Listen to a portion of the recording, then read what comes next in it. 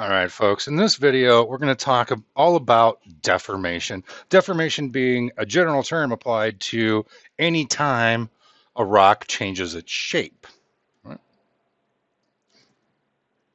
So we've done force and stress before. Let's just kind of remind you again here. Force, again, a push or a pull expressed as an amount of acceleration experienced by a mass, right? So force of gravity, right?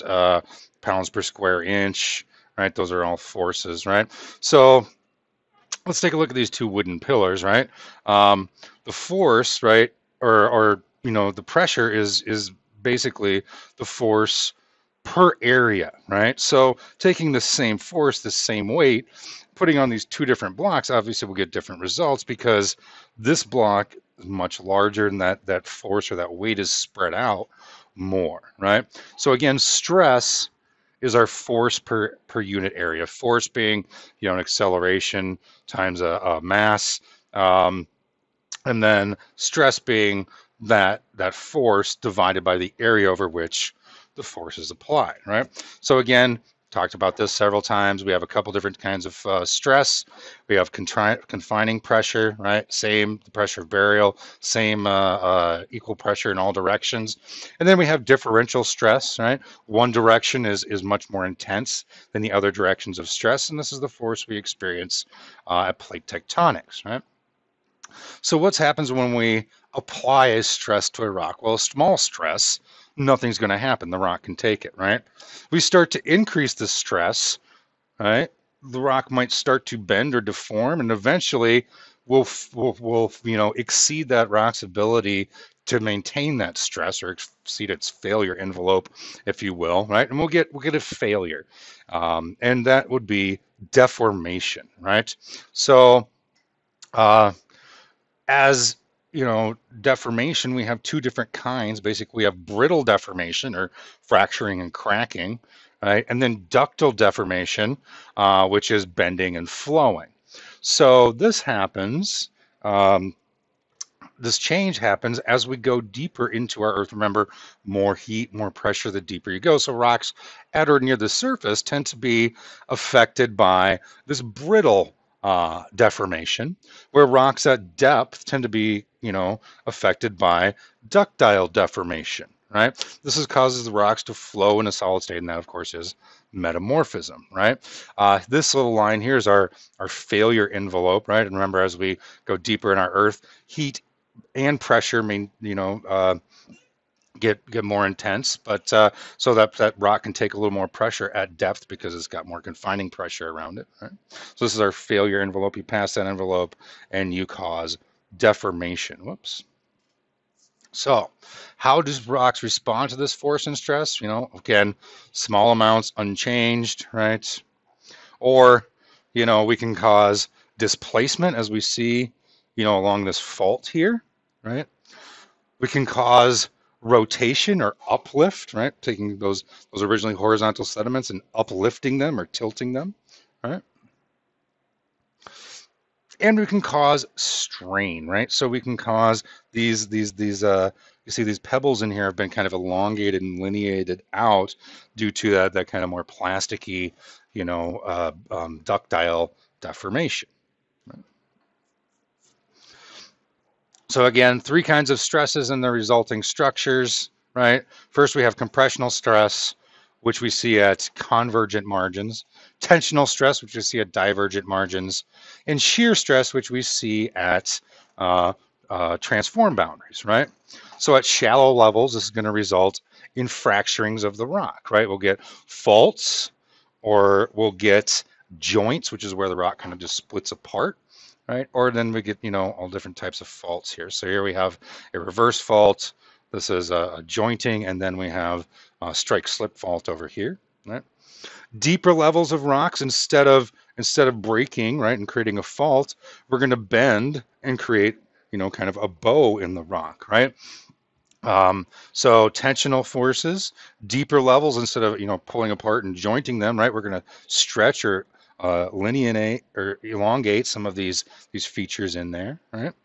And at depth, right? Instead of creating again a fault, we're going to create more of a plastic fluid kind of a boundary, right? So again, these are our shallow or our brittle types of deformation associated with compressional, tensional, and shear. And these are our deep level or ductile deformation associated with compression, tension, and shear. Right? So here we look at shallow depths, right? We see brittle breaks and cracks and fractures, right? Whereas at great depths, and here we have a folded gneiss, right? This is a gneiss that has been folded, right? The rock is more taffy-like and it's going to fold and bend and flow as opposed to break and crack. Right? So, whoops. So at shallow depths, maybe we have these low temperature minerals may be unaffected, but we can see all these nice cracks and stuff in them that are showing that probably jointing or expansion, right? Where at depth, these minerals are going to recrystallize or metamorphose into new mineral grains. So let's talk about some of these different types of fractures we can get in rock. So the joint is where a crack is kind of pulled apart, right? It shows kind of we have a space issue, not enough space, so we're going to kind of pull apart or break, right? Here's an example of sets of these joints. You can see them running parallel to each other here, right? And that has to do with, that specific tensional or divergent type of force, right? Or stress. We can also have faults. We discussed these in other chapters, right? This is where the rocks have slipped past one another, right? As we see here, this part and this part used to be together, right? So the hanging wall has moved down relative to the footwall. So this is a normal fault showing, again, extension, right? So stresses that form joints, we can form, tectonic stresses, right? These are, we can create all sorts of fractures as it gets buried in that brittle deformation zone, right? Cooling and contraction, these can form, we saw mud cracks forming like these, but we can also form columnar basalts. So notice we have this very hexagonal shape to these.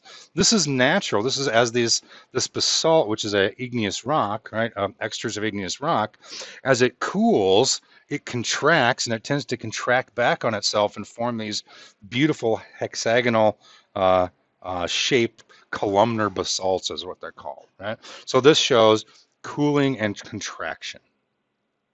Or we can also get unloading, right? That piece of granite that's happy at depth, now he's on the surface, all that pressure's been removed. Slowly, very slowly, he's going to expand or unload, and we get what we call onion skin peeling, where it kind of breaks off like layers of onion, right?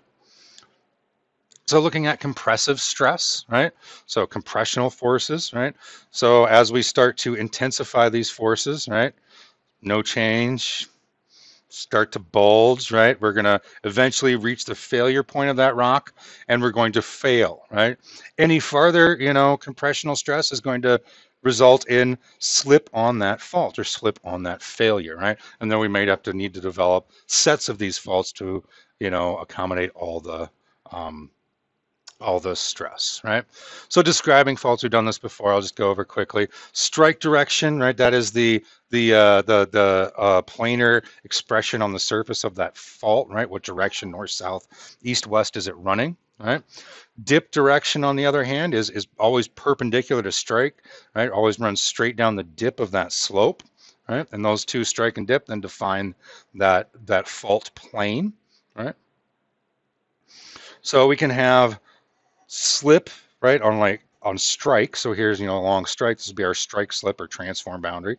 We can have slip along dip, which are going to be our reverse and normal faults. And then we're not dealing with this in this class, but of course we can have a little bit of both, and these are called oblique slip faults, right? Parts of a fault, again, we have the hanging wall. This is the part that you can hang from. We have the footwall. This is the part that you can stand on. So the bottom of the fault and the top of the fault, right? So hanging wall on top, footwall on bottom. How those move relative to each other, right, makes it either a normal or a reverse fault. Normal showing tension and extension, right? Reverse fault showing compression and shortening and thickening, right? This would be a reverse or a large area thrust fault, which is just a low angle, large region reverse fault, right? Strike slip faults, we can determine or call these what we call a left lateral or a right lateral strike slip fault. So if you were standing on this side of the fault and you looked across the fault line, which way does that fault line look like it has gone? Here it looks like it's gone left, and it works on both sides actually, right? So here we have, if you stood on this side and looked over here, it also would look like it goes left, right? Right lateral would be the opposite, where if you're standing on this side, it looks like it went right instead of left. Right?